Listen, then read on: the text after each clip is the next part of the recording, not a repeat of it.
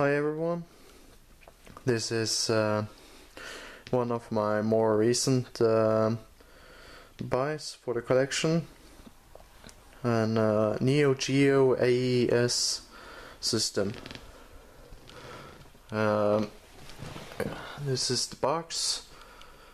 It's of course slightly rough, but it's over 20 years old and I think it's in acceptable condition, some scuff marks and all that, but the AES stands for Advanced Entertainment System. Also, as you can see there, a quantum leap forward in video entertainment.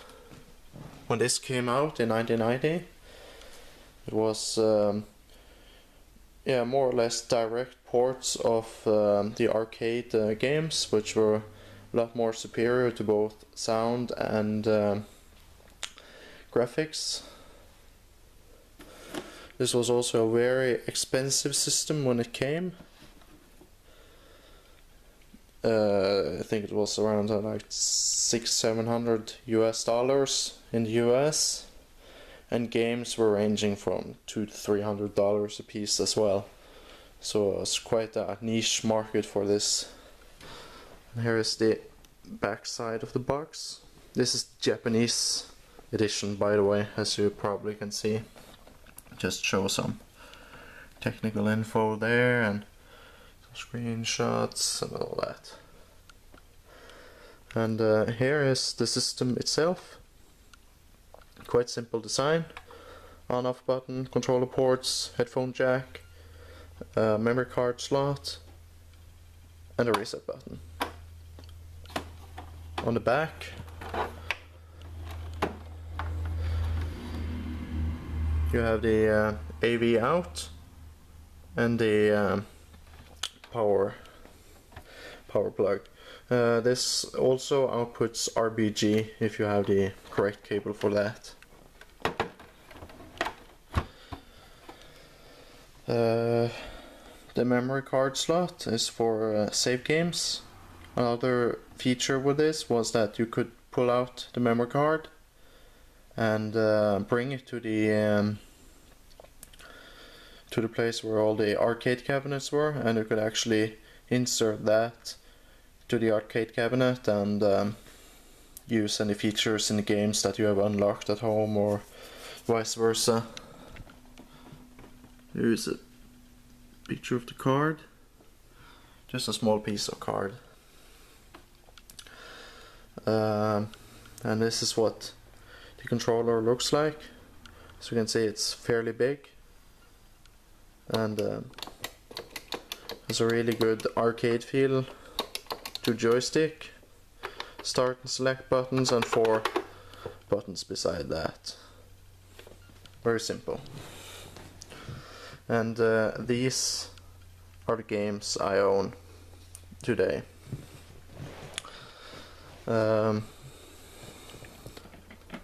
This is Samurai Showdown, or what it's called, or Samurai Spirits in Japanese.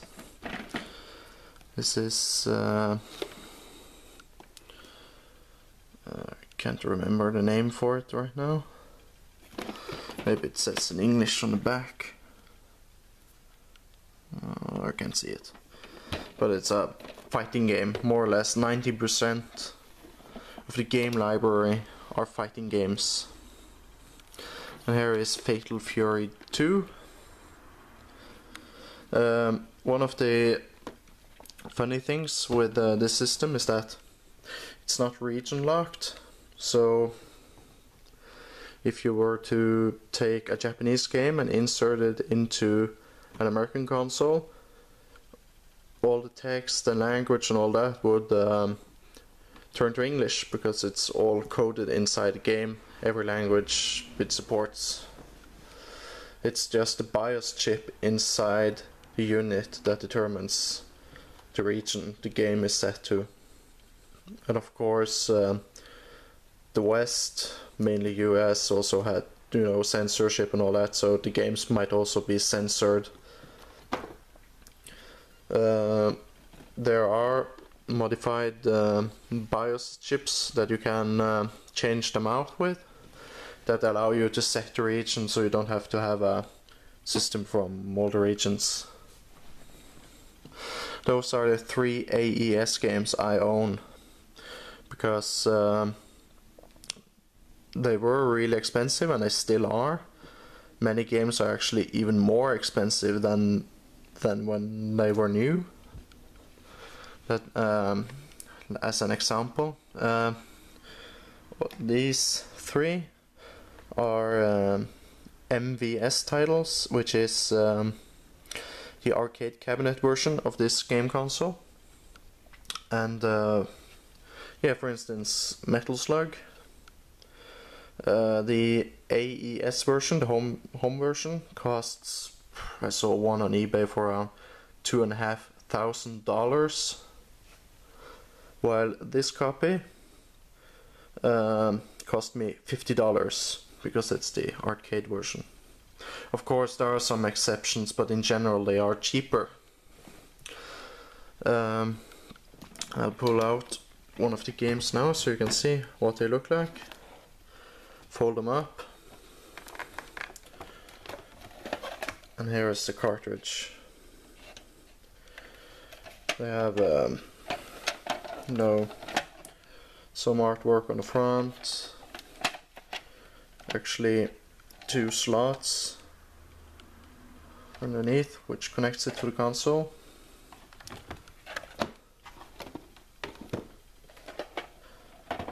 Just insert it like so and you're done.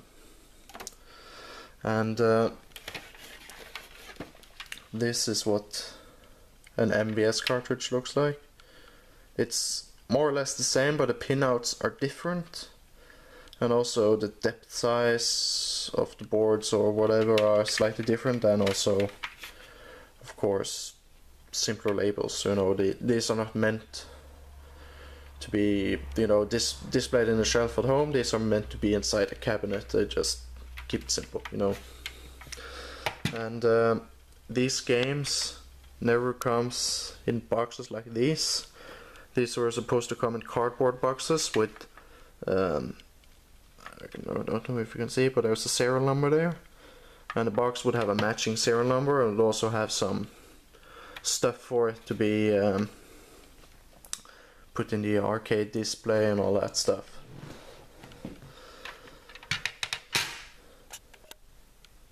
To be able to play the games on the home system, you will need a converter cartridge like this one. This is probably, from my research, by far the best cartridge when it comes to durability and compatibility. The downside with this is that it costs a lot. I think it was around $400 just for this converter cartridge, while a consoleized version of the arcade cabinet can be $500 maybe. So, and of course it's expensive to buy right away, but in the long run, if you get more games for it, the system, it might pay up a little bit, like for instance Metal Slug.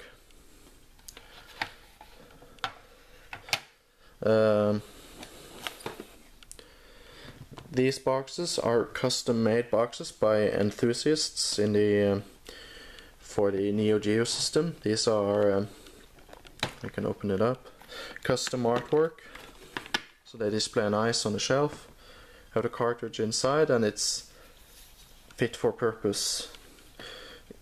You can also use the home cartridges inside here, but they're slightly looser fit. These cartridges are also larger than a VHS tape, by the way. And this actually looks really good. Shows the storage capacity of the game, how big it is. Some artwork on the back with some text. And these arcade cassettes also have an orientation. As you can see, the arrow on this side, and there's none on the other side. The arrow is supposed to be pointing down, and you just insert it in the slot here, and then take it and insert it into the home system and power it on. This particular one also have a voltage switch down inside there, because later revisions of the system had some slight alterations. And speaking of which, to begin with, these systems output a decent AV signal, composite signal, and a good RGB signal. RGB is the most preferred way to display the picture, as there's no interference and it's crisp, clear and all that. Later in the production run, they started to try to improve the composite video signal, and the quality of the RGB decreased, and it started to get vertical lines and stuff like that on the picture. This one is actually a fairly low serial number, it's around in the 40,000s, so this one actually have a good RGB signal and no need to modify that portion of this console. I have bought a BIOS chip for it. I'm still waiting for a socket, so I can solder in the socket in the system, so that I can change out the chip later if there is to come an updated version of it. And all in all, this is a really fun system. Really good graphics and sounds. It's ridiculously expensive to collect for, so I might get a few more games. And I like to have some oddities, you know, some little bit of everything, so I'm probably going to pick up a couple of more games, maybe more in the future, and yeah, it's really fun to play. Thank you for watching.